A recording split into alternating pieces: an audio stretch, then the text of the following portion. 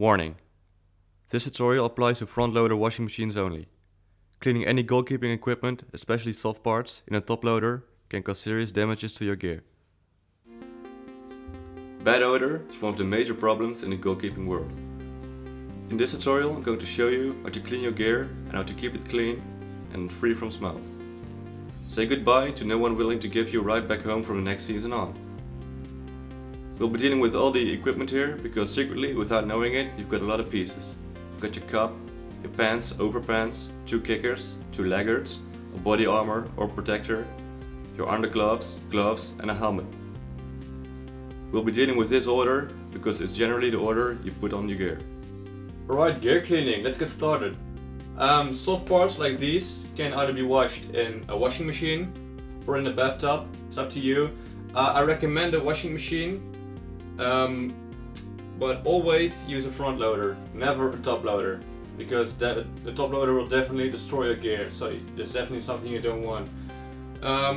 If you use a washing machine, use a gentle to medium cycle, and once everything's been cleaned, make sure not to tumble dry anything under any circumstances, because your gear will definitely break down or like it won't be good.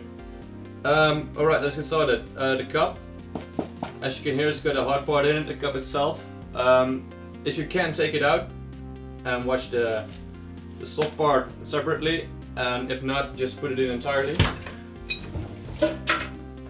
Now for the pants. I reckon for most of you these will fit in your washing machine. If not, put them in the bathtub. Give them the same treatment as you would with your body armor, which you'll be shown in a second. And these are the new OBO board shorts, and they're really much slimmed down, so they should fit easily into your washing machine.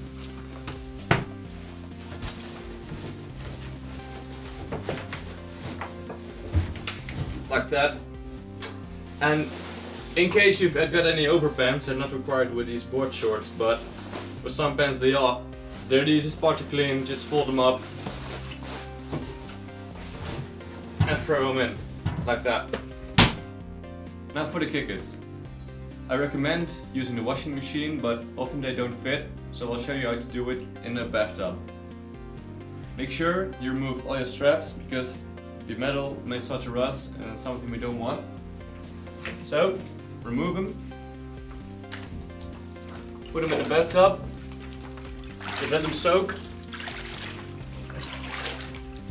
and use a scorer, like this one, to clean.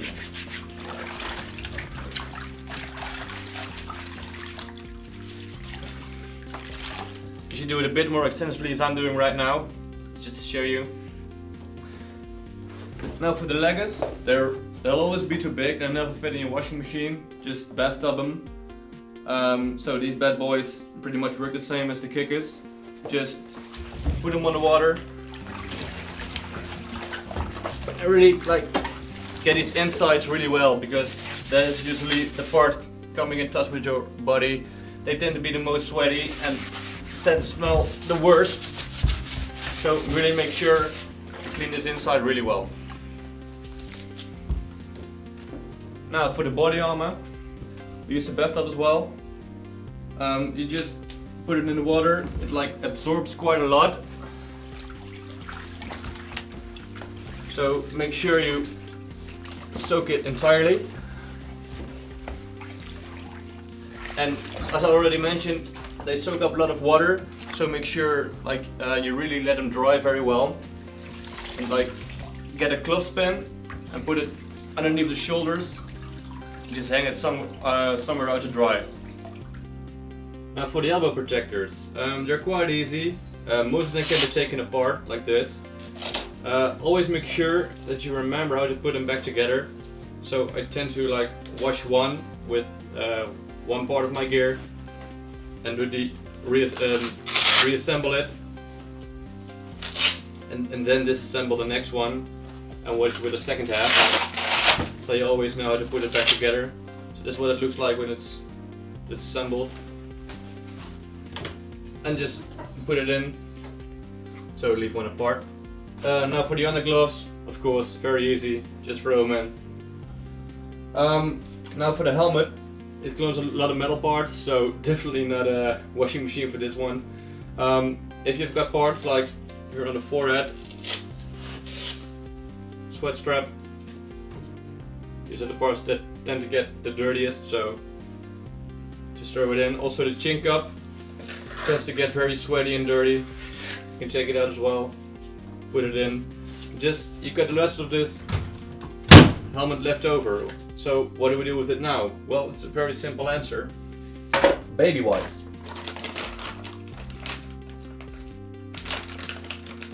Just like these really small and moist tissues, and just use them on the inside of your helmet. And while I reckon you're pretty much the hero of your defenders all the time already, you can be the hero one extra time and also clean their penalty corner mods for them, and they can use the same approach as the inside of the helmet, just some baby wipes. Now for the gloves, both left and right, again the same as the kickers. If you can use a washing machine, I advise you should, but if not, just bathtub them, like put these guys again underwater, same as the kickers, entirely. Just let them soak. Get your scorer, clean the insides really well, get in there with your hands. Just give them a really good scrub. Again, a lot more intensely as I'm doing now, especially the insides, because they get in touch with your sweaty body. I really want to hear you think, I haven't got a bathtub. Well, no problem. You can just use your shower. Just make sure you use some body scrub instead of detergent, and just use a shower handle just to clean your gear. Get in there with a scorer. And also the shower is ideal just to leave stuff to dry, like here with the body armor or with the pants. And with the pants I use one of these trouser hangers. They've got like the built-in clips, really easy. And for the body armor, I'm just using normal clothespin. Now all of your gear is clean, but it has taken you quite some time to do it. How do you keep it clean?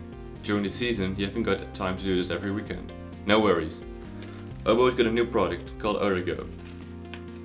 OBO is a powder that contains biobacteria that actually eat the bacteria that cause the smell, compared to sprays which just mask it. OBO has got no smell by itself, and as you can see, it's absorbed very easily. OBO should be used consistently on every gear piece after every match or training to get maximum results.